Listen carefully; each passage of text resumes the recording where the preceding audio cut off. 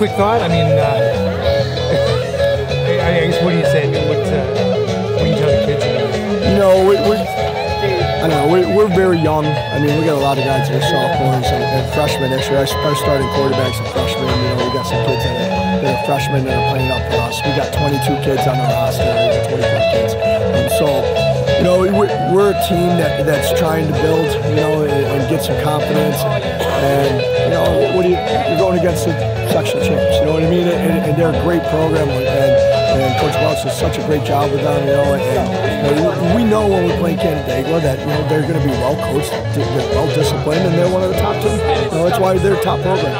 So, you know, you just tell them, come on, we're going to try to rebound from this, and we got our homecoming next week, and so the kids are going to be fired up about it. And you know, you build on the positives that we had, and build on and have fun. Just talk about Brady. I mean, pretty good start there. Three on the ground and then the pick. Was that the plan to get the run established?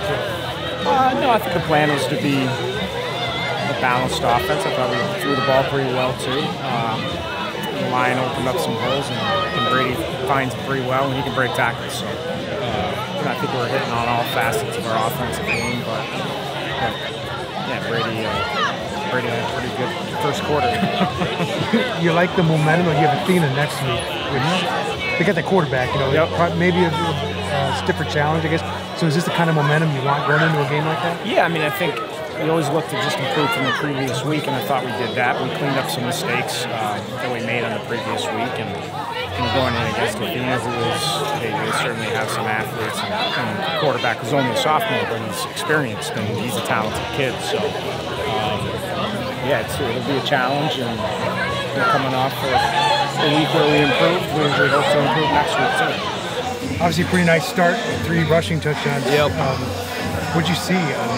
Most of those, the line did a pretty good job. Well, I mean, we prepped for it all week. Our line did our job, moving guys, so the holes were, you could fit a semi-truck through them, so it was pretty easy for me, and I just finished it and scored a touchdown. So. How big is this win? I mean, obviously last week was a nice win, and you never quite know, you know, at the start of the game, how things are going to go. But things seem to go pretty smoothly for you tonight. So how big is this to get this momentum going? This is pretty big for us. I mean, we're just going week by week, trying to be the best team we can be. So, yeah, it was a good win. Tell me about waiting your turn kind of thing. Because last year, what up, most of the Brady, linebacker, right? That was big brother Dom. Yep. Or say older brother Dom. Is it tough waiting your turn, you know, or is it a kind of thing where you're like, okay, I'll get my time? Yeah, it's more like that. I mean, I was waiting, my brother blocking for my brother, so it's always fun. And then I just got my opportunity, so just pick up where he left off. You and Dom text or talk? Does he give you much advice or anything? Yeah. Sometimes he'll text me and give me some advice. Yep. So is it cool? I don't want to say playing in Dom's shadow, but like just getting your turn and then saying, "Hey, that's Dom's little brother." Or something. Is it cool being? Yeah. I'm definitely trying to mimic what he did last year and what he's done. So, yeah.